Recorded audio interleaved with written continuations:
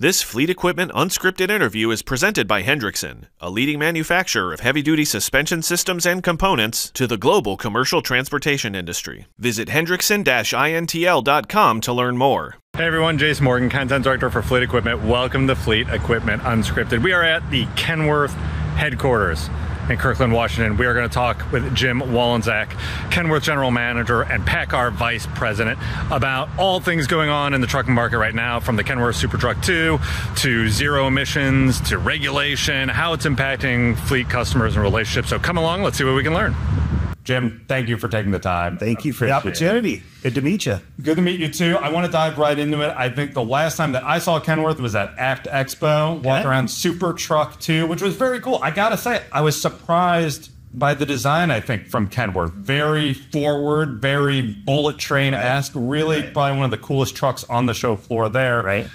When you're approaching that project and your team's approaching that project, what does that say about how Kenworth thinks about developing truck technology and equipment? Right. Yeah. Super exciting show for us, and it's a super exciting launch for the Super Truck 2. Innovation, I think, would be the word I'd use to describe the project. Very proud of the team. We worked on the project in conjunction with the DOE and split some of the funding with the goal of improving freight efficiency 100%, and very proud to say that we achieved 136%. So hit all the targets. We've been a leader. Kenworth's been a leader in aerodynamics over the years with the launch of the T600. So we tried to keep our leadership position in that space around some of the ideas, building that product. And yeah, very excited about it. We're going to use some of the technologies, hopefully, that we've learned, and hopefully be able to commercialize them someday. So very exciting time for us. Yeah, well, and you went the extra mile too. And there was a lot of driver innovation. That cab was awesome. Lots of space, the center mounting. Already something we're seeing more and more in the market too, the camera vision systems that were in there. Love that. So lots of cool technology that we're hoping to see. Absolutely. Yep. Natural gas, switching gears on you, because the other big thing here at Kenworth is the availability of the Cummins X5N natural gas engine. And we're in an interesting time, I think, in the whole decarbonization, sustainability realm, right? Where there are a lot of possibilities to decarbonize, right? Even if it's not pure zero emissions, natural gas does offer net zero or net negative emissions reporting if you get into some of the renewable. How do you see this evolving now with a new engine offering, and how might this be different this time around? Yeah, we're excited for the launch of the 15N. We've had a smaller displacement engine in the 12 that's been available for a few years. It's been a little bit limited with where we could put that product, so this will expand the offerings, offering more customers the opportunity to go with natural gas. Very excited about it. From a regulation perspective, it helps meet some stringent requirements that are taking place in the industry right now. So any CARB omnibus adopting state will be able to use the 15 and qualify for the emissions. Right. And again, I'm going to come back to that one because I think that's an interesting moving target to some degree as well.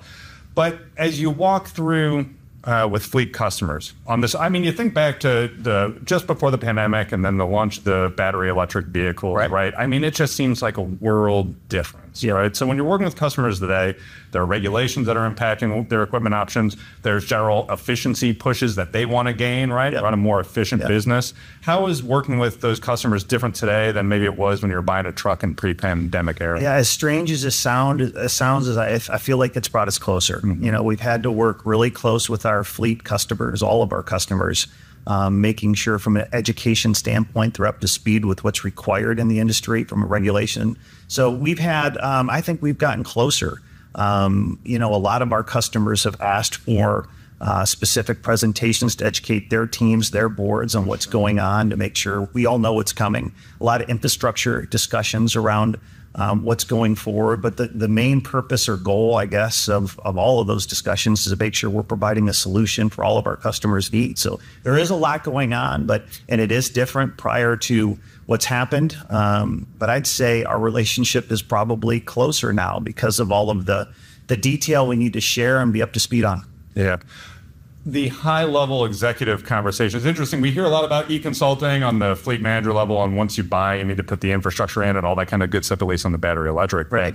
You're consulting or presenting at this high level, right? That's super interesting. I assume it kind of just gives them real world look at where you're all out and developing technology, and then what they might need to look at and really kind of take seriously at this point. Yeah, so much has happened so fast, and it's changed over time.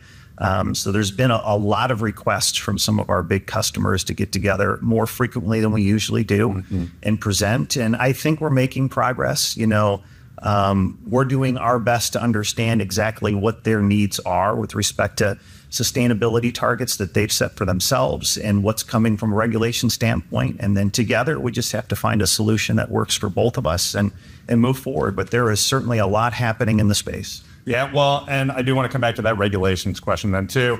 I know it's kind of I don't know, it can be a little murky. There's a lot of regulations. There's what's going on in CARB with clean fleet and clean truck. There's EPA, GHG regulations.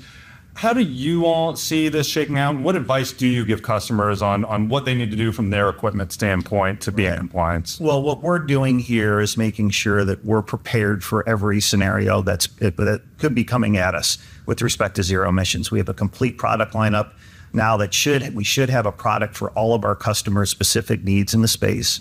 And so from a perspective of being sure we're ready for all the regulations, we will have the products ready. It's really the discussion's becoming about infrastructure and what specific products fits their specific needs. We have the vocational segment that's going to be looking at things a little bit differently than the on-highway segment and the medium duty segment. Some of the regional carriers and the last mile delivery carriers that are home every night have a different business model and a different need than some of the truckload guys that are running from coast to coast. So I think what's important is that we're investing in the technology across the board to have a solution for all of our customers' needs. And we're trying to stay as close as we can with them to make sure that they're educated on what's coming at them and they know that we can serve and provide the service and support that they need. Well, it's been fantastic having you educate me on what's going on with Kenworth. I appreciate you taking the time. Great. Thanks, Jason. Thank you.